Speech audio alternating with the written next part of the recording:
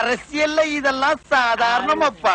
இன்னைக்கு நிகழ்ச்சியில சிறப்பு திரைப்படம் பாஜகவை சேர்ந்த வானதி சீனிவாசன் மற்றும் ராதிகா சரத்குமார் அவர்கள். நேயர்களே, நாம் இன்னைக்கு பார்க்க போற திரைப்படம் லோட்டஸ் டாக்கீஸ் பெருமையுடன் வழங்கும் தீபாவளி போனஸ் 2.0.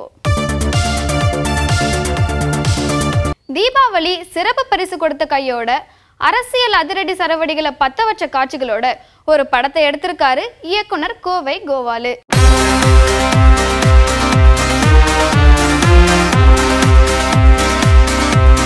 நடிகர் ஆரம்பிச்ச கட்சியோட கலரும் மேடையில இருந்த கலரும் ஒன்னா இருக்க படத்தோட தொடக்கத்திலேயே விடை சொல்றாங்க. இன்னைக்கு நிகழ்ச்சி மேடையில தமிழக வெற்றி கழகத்தின் கொடியின் வண்ணங்கள் இருக்கு. எக்ஸாக்டா 2 சிவப்பு நடுவுல ஒரு மஞ்சள்.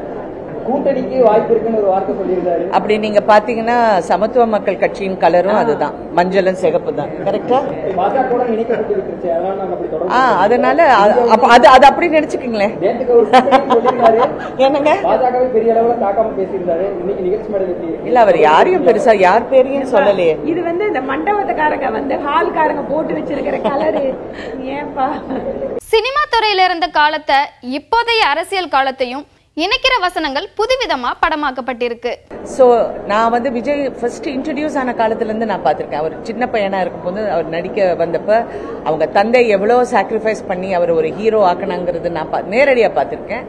அதுக்கப்புறம் அவர் ஒரு பெரிய ஹீரோவா நான் கடைசியில தெரிங்கிற படத்துல அவர் கூட நடிச்சப்ப ரொம்ப வியப்பா இருந்தது. அதாவது பேசவே மாட்டாரு ஜாஸ்தி, எப்பவுமே குவாய்ட்டா இருப்பாரு. சின்ன வயசுல இருந்து அப்படிதான் இருந்திருக்காரு. திடீர்னு அவர் இந்த பரிமாணத்துல பார்க்கும்போது ஒரு வேற விதமான ஒரு விஜயை பார்த்த மாதிரி இருந்தது.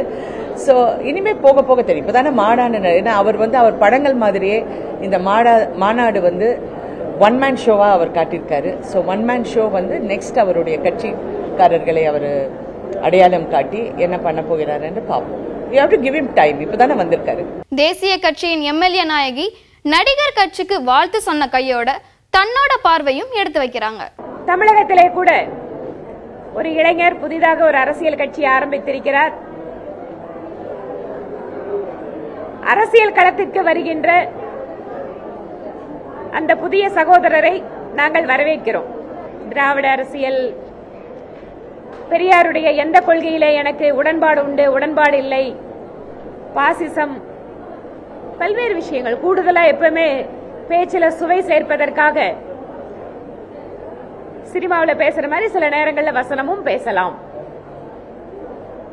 ஆனால் அதற்காக ரியாக்ஷன் அப்படிங்கறதும் எங்களோட ரெஸ்பான்ஸ் அப்படிங்கறதும் இப்போதுதான் கட்சி துவங்கி இருக்கக்கூடிய ஒரு தலைவர் அவருடைய மாநாட்டு உரையை மட்டும் வைத்துக்கொண்டு கருத்து சொல்வது சரியாக இருக்காது.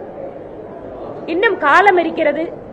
வரக்கூடிய காலத்தில் அவருடைய செயல்பாடுகள் எப்படி இருக்கிறது, அதுவும் குறிப்பாக பிரதமர் மோடி அவர்களை பற்றி, பாரதிய ஜனதா கட்சியை பற்றி எல்லாம் அவர் கருத்து தெரிவிக்கின்ற பொழுது அதற்கு பதிலளித்தால் சரியாக இருக்கும் என்பதுதான் இப்போது எங்களுடைய நிலைப்பாடு. நாட்டுக்கு நல்லது செய்ய தலைவர்கள் பலர் இருந்தாலும் கொள்கை கோட்பாட்டுல நாங்க தான் டாப்னு சொல்வதா படம் முடியுது. நாங்க எங்களைய விமர்சனத்துக்கு அப்பாற்பட்ட கட்சின்னு ஒருபோது சொன்னதும் இல்ல, நீங்களும் எங்களை அப்படி நடத்தினது இல்ல. நீங்க என்னைக்காவது எங்களை விமர்சனம் பண்ணாம இருந்திருக்கீங்களா? இல்ல, நீங்க விமர்சனம் பண்ணாதான் நாங்க வேற மாதிரி ஏதாவது.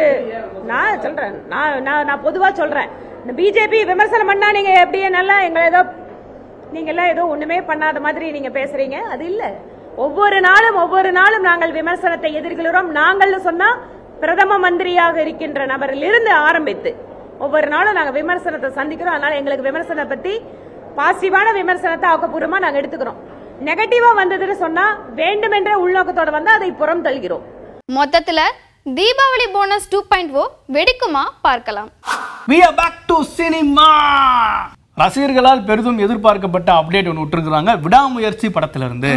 என்னன்னா மாநாடு முடிஞ்ச ஃபீலோட இந்த பக்கம் ஒரு திருவிழா நடந்தா தானே கொஞ்சம் நல்லா இருக்கும். என்ன நடக்குதா? விடாமுயற்சியில டப்பிங் ஸ்டார்ட் பண்ணிருக்காங்க. ஓகே. அமரன் படம் தீபாவளிக்கு ரிலீஸ் ஆக போகுது.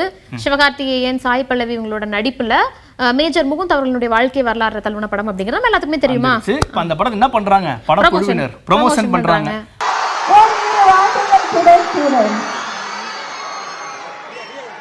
ஒரு காலேஜுக்கா போயிட்டு படம் பார்க்க வாங்க அப்படின்னு சொன்னாலும் இருக்கும். ஒரு ஃபங்க்ஷன் மாதிரி ஏற்பாடு பண்ணாங்க. ஒரு இன்டராக்ஷன்.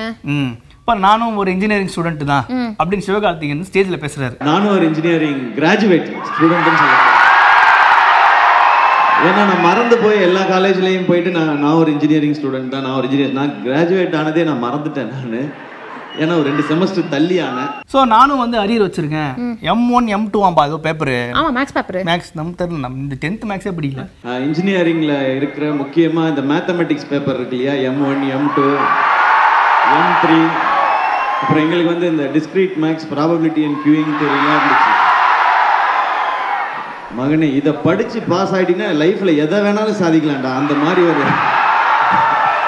அந்த மாதிரி ஒரு எனர்ஜி வரும். நான்லாம் அந்த ப்ராபபிலிட்டி அண்ட் கியூயிங் தெரி இப்போ வரைக்கும் அது என்னன்னு தெரியாது. ஆனால் அதை மனப்பாடம் பண்ணியோ படித்தோ புரிஞ்சோ அந்த 36 வாங்குறதுக்கு நான் பட்ட பாடு இருக்கேன். அந்த ஒரு பேப்பர் தான் கடைசி வரைக்கும்.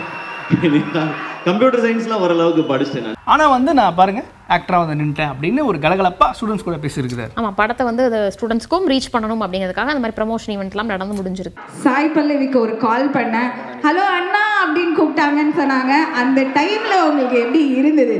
ரொம்ப ரொம்ப சந்தோஷமா இருந்தது. இந்த மாதிரி நிறைய பேர் அந்த அனுபவத்தை அடைஞ்சிருப்பீங்க நீங்க இல்லையா? வந்து நம்ம அப்படியே அவங்கள்ட்ட நல்லா போய் பேசும்போது அண்ணா என்னன்னா எனக்கு புரியலண்ணா அப்படின்னு சொல்லி, புரியல மட்டும்தான் இன்ஃபர்மேஷன், அந்த சென்டென்ஸ்ல மீதி எல்லாம் அண்ணா மட்டும்தான் இருக்கும். அதை கிராஸ் பண்ணாத பசங்களே இருக்க முடியாது. உங்ககிட்ட மட்டும்தான் அவங்க அண்ணான்னு கூப்பிடுறாங்களா இல்ல செட்ல எல்லாத்தையும் அப்படிதான் கூப்பிடுவாங்களா? இல்ல இந்த படம் செட்ல எல்லாம் என்ன அண்ணான்னு கூப்பிடல, இப்ப அண்ணான்னு கூப்பிடல. இது வேலிடான பாயிண்டா இருக்கு.